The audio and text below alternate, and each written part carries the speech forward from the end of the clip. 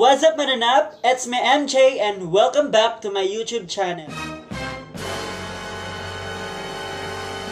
For today's video, pupunta tayo ng KCC Mall of Jensen dahil bibili tayo ng mga products na gagamitin natin sa pang-araw-araw. At alam nyo ba kung saan tayo bibili?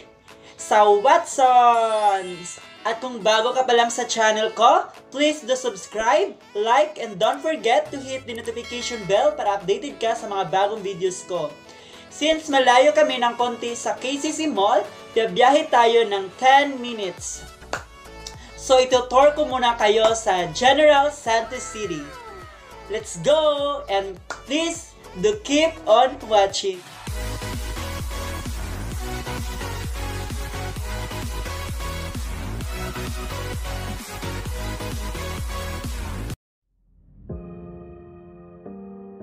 So ngayon guys ay nakasakay na ako ng tricycle patungong KCC Mall of Jensen.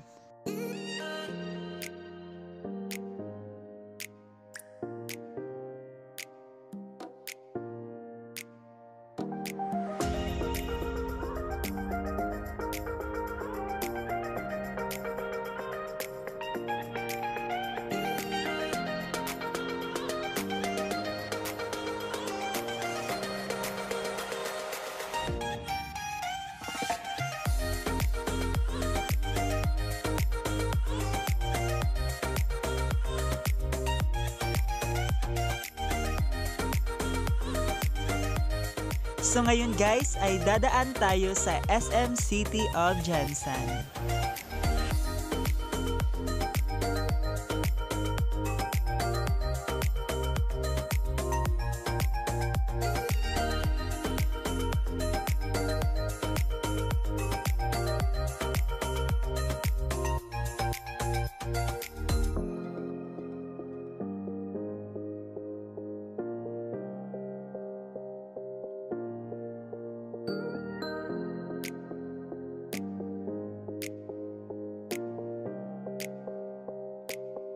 Dadaanan din natin ang G Mall of General Santos City.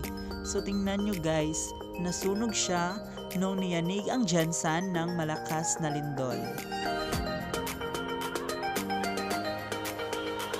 So malapit na tayo sa KCC Mall of Jensen. Sobrang init. Finally, andito na tayo sa KCC Mall of Jensen. So bago tayo makapasok, kailangan mo nang i-check yung temperature natin. So let's go!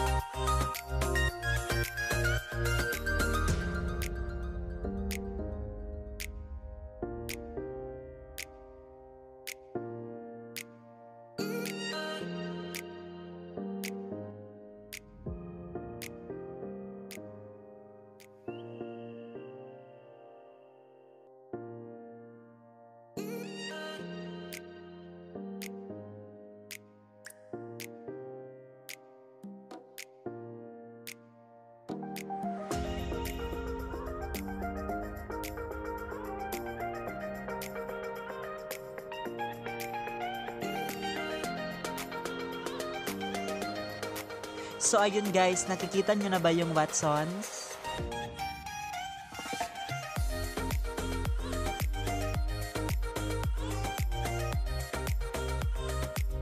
So, tapos na ako sa Watsons and andito ako ngayon sa department store. Titingnan natin kung anong bibiling ko dito.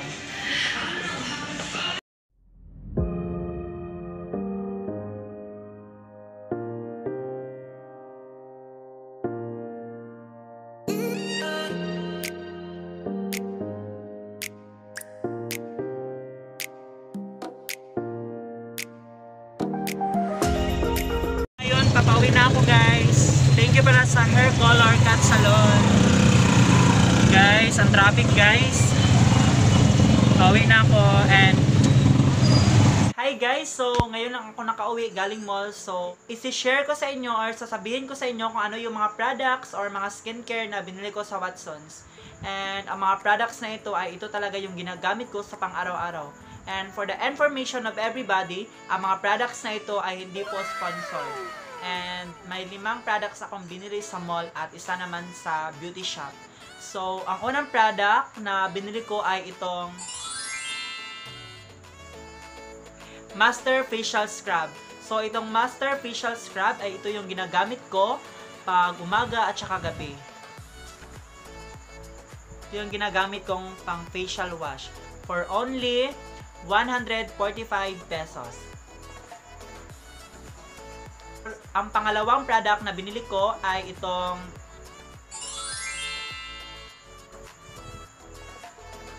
Charcoal Whitening Toothpaste. So, itong Charcoal Whitening Toothpaste is, ito talaga yung ginagamit ko, toothpaste, kasi nakakaputi siya ng ngipin. Oh my God! Wow! For only 99 pesos. So, matagal na akong gumagamit nitong Charcoal Whitening Toothpaste. So, ang pangatlong product na binili natin sa Watsons ay itong Kojic Sun Lightening Soap. So, ito sa aking katawan.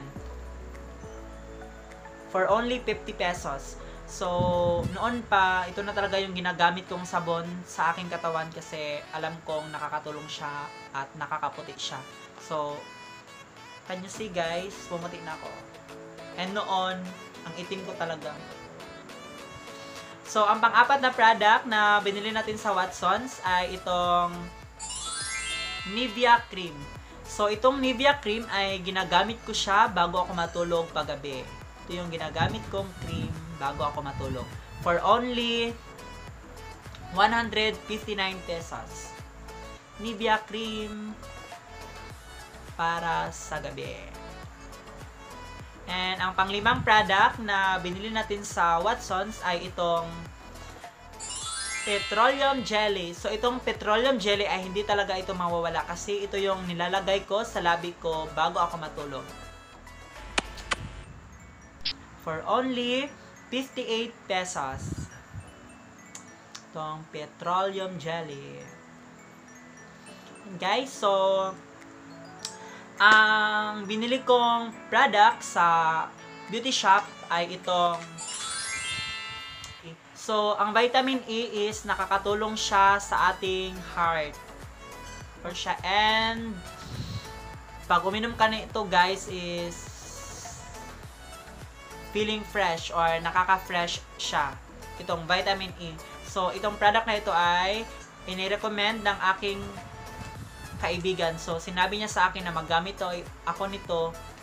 So, ayun guys, bumili ako for only 200 pesos. Titingnan natin kung magmumukhang fresh ba tayo nito. So, ayun guys, ito yung mga binili kong products. Yan, ito yung mga skincare ko at ito yung mga ginagamit ko sa pang-araw-araw.